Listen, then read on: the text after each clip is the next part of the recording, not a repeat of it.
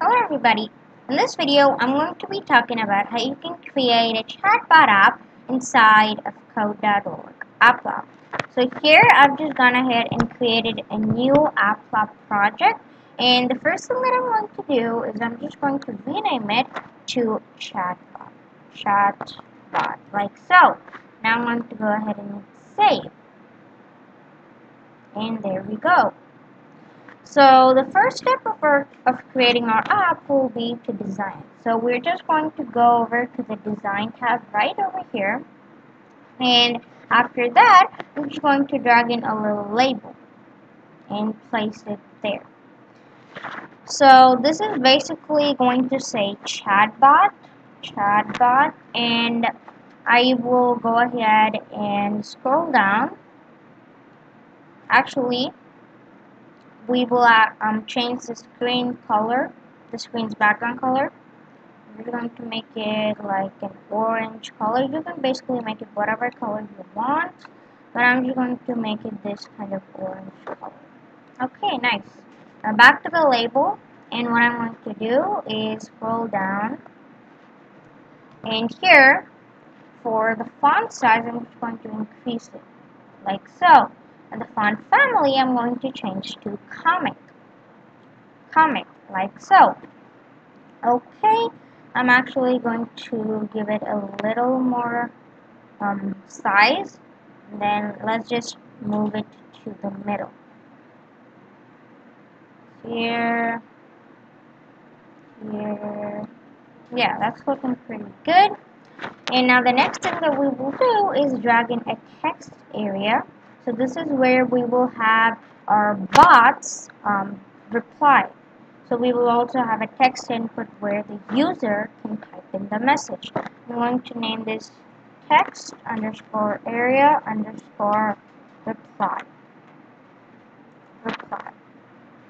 And I'm just going to move it right there. Okay. And then see, I can actually increase the border radius like so, and then I'm just going to make it read only, so that you can't actually type inside of it. As you can see, I can't type inside of it. Nice. I will actually go ahead and type some text, and as you can see, that's really small. So what I want to do is again increase the font size right over here. Okay, pretty good. And let's just clear the text out. Okay, nice. The next thing that we're going to do is we're going to have a text input for where the user is going to type their message. So let's just drag in a text input right over here, like so. Okay, nice. And I'm just going to name this text underscore message, like so. Placeholder, let's just do type your message here. So, and after that, let's see right here, font size again, increase it a little bit more. Then we're just going to expand it a little more. Nice.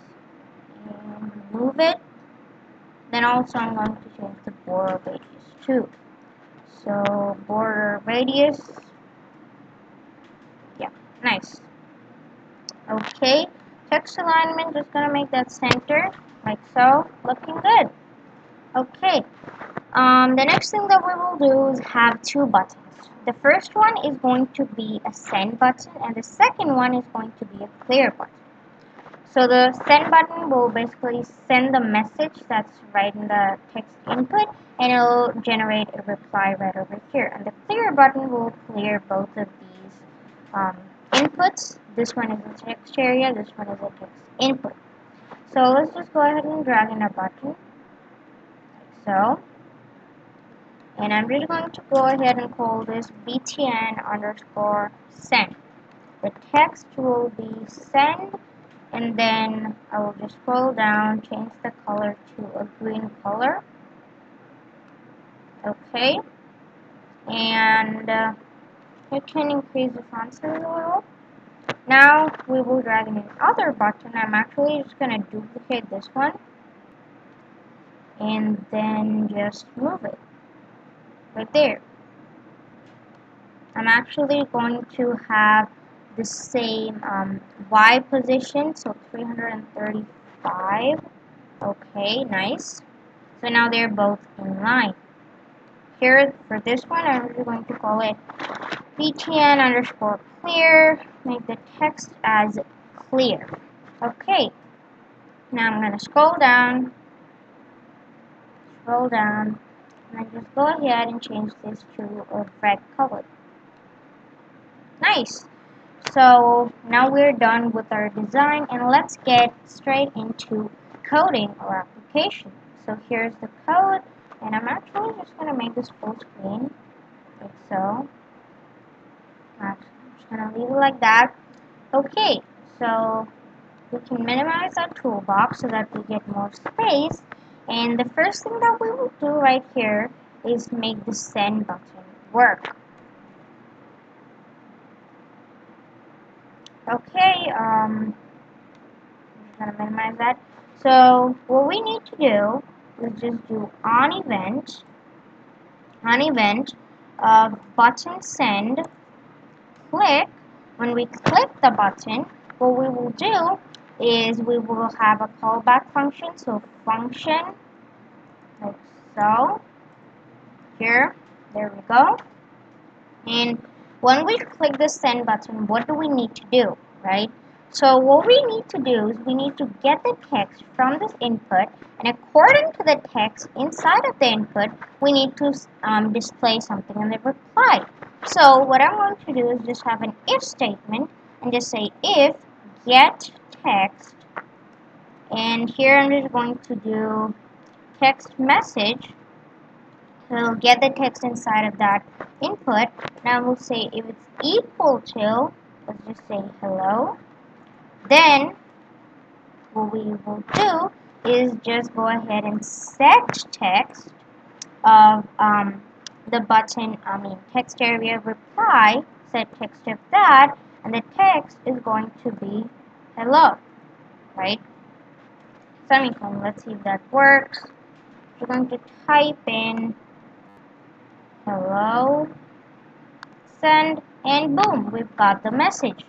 So just like this, you can create how many ever messages you want. I'm just going to create one more. If get, let's just copy paste the first one. So copy, paste, like so. And here for this one, I'm just going to change this to how are you, and here I'm just going to do I am fine, thank you, or something like that. And let's check if that works. Let me just type in how are you, send that, and as you can see, I'm fine, thank you. So you can basically create how many ever messages you want, just like this. So if you need another message, you could just copy paste this, go ahead and change the message here, and then type the reply in here. So that's basically how it works. Okay, now I'm just going to program the clear button next. So again, on event of when the button clear this time is clicked, then we will have a function. So put in a semicolon there, and what we will do is we are just going to set the text of this text area and this text input to an empty string. So set text of, first let's do the reply, and we will set the text to empty. Then set text and text underscore message, and we will also set that to an empty string. Now let's hit run and go ahead and say hello. Actually, I spelled it wrong. hello, like so, and it will say hello, and if I hit clear, both of the messages are gone. So that's pretty much it. This was a very simple chatbot, and you can easily expand this with a lot of more messages by just having like these if statements. So that's pretty much it for this video. Thank you guys for watching, and I will see you guys next time. Goodbye.